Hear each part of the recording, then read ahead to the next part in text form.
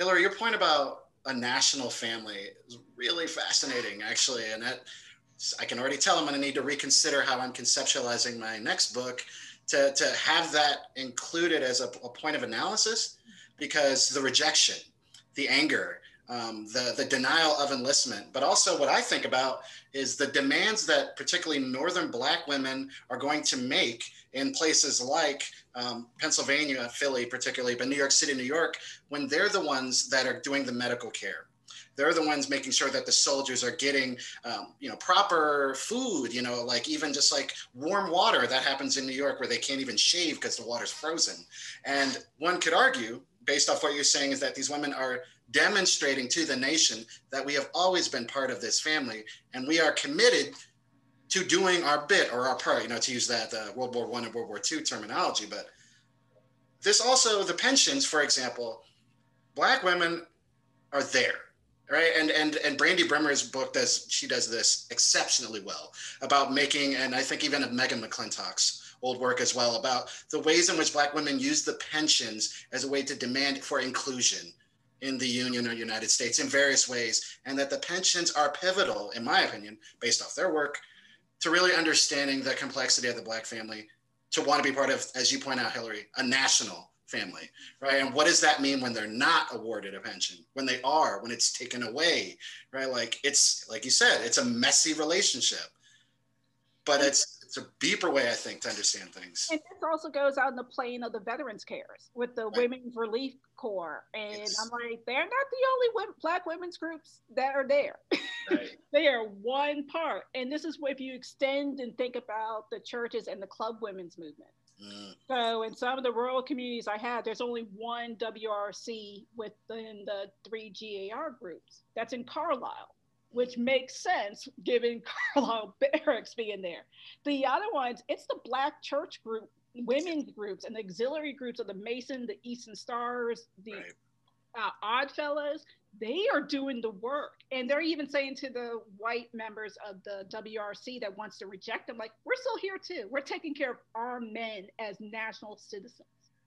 So it's thinking about even the rejection of manhood, but also womanhood afterwards, pensions, but also care, and who's doing that lifting sometimes. Right. And even then, children have a role. So from children to the elderly, we are seeing every family member still having a part and claiming for themselves, we are the nation. Yes. And the Southerners who were traitors, they're not the nation. We are the nation. And the children are important because they also are staking that claim. And so earlier somebody, and I apologize, mentioned identity. And how is the family's identity shaped by that military service? And I do want to just, an aside, there are also a significant number of Black men and women who served the Union in non-military roles. And we don't talk enough about those individuals because, of course, they do not have access to pensions later. And so we don't have that wealth of information. We have to be more creative even to find those people. But the idea that a child who becomes an adult then begins to interact with the Pension Bureau or the GAR about their father, and they identify themselves that way. My father fought for this nation, yes. Right? Parents as well, but I think it's more that the widow and the children and their lives, and their family's identity is forever. And I know that that might seem obvious, but again, if you look at their actions, and they are citizens and they act as citizens and they demand the rights of citizens based on that. I think, Kelly, like you're all right? This generational identity, long after. I mean, Nina Silber's new book, for example, the world. I know she also talks about this longstanding conversations about the Civil War and the New Deal era. But I mean, you even see it in pension records. Some of them go. I have some that go into the 1930s. Right. And these are grandchildren or, adult children who are basically doing exactly what you said. Do not forget us. One of the most powerful pieces for me was a daughter of a veteran who writes to Eleanor Roosevelt and basically says, I know in this, 1939, I really don't matter in the grand scheme of what the nation is going through, but can you help me? Because my mother has cancer and she needs a pension. And the fact that Eleanor responds multiple times, and the biggest part for me is that she responds within like 3 to 5 days. I can't get colleagues to answer in 2 weeks on an email. And the First Lady is making responses and demands of the VA to this woman.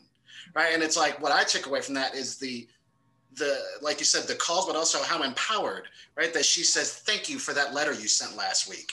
Like that to me almost brought tears to my eyes to ways in which she would not let the First Lady and the fact forget, and the First Lady was invested in trying to help, right? And I think that's always important is even in the generational connection, but even in a rejection, there's still empowerment, there's still demands, there's still claims to this identity of nation, of family, of service. And also too, it's not just that, and because of the monument debates, and we talk about memory, these are the living monuments. Exactly. We also want to talk about the white children, the UDC and others. These are the black children, and the kids and the grandchildren and the veterans in their bodies without the money and resources to build a physical monument. They're ensuring that there's a headstone. Yes. And at every single parade, they are marching and their children are designated in their own spots. But they will always be remembered by the Black community, and through their presence on by claiming the streets, they're claiming that community, that identity, and so you will see me. You will see my banner. You will see everything else. So that other thing about claiming and the family and intergenerational. So you see Civil War veterans, their children are start taking a very central role in the 20s and 30s in those lines. And some of them are veterans themselves. So you see this long generational military service, but also to a community that respects them because of what their father or grandfather or great grandfather did. Right. Something about the Civil War that I think we can really go forward in time if we think about the family and how they're recognizing the claims they're making of community, the state, and the nation.